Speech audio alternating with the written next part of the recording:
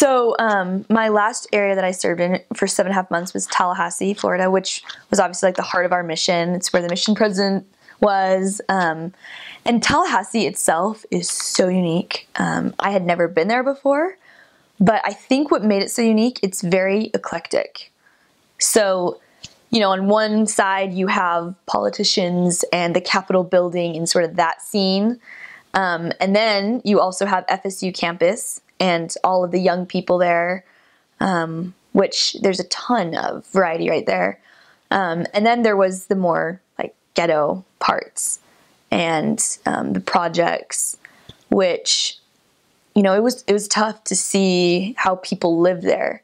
It was so interesting to see the contrast all in one city. You have people with so much, and then you have people with so little. But I personally loved it because it made me have to really draw from like every aspect of myself to strive to relate to every type of person from every walk of life. And I really gained a testimony that truly there's no such thing as an unimportant person.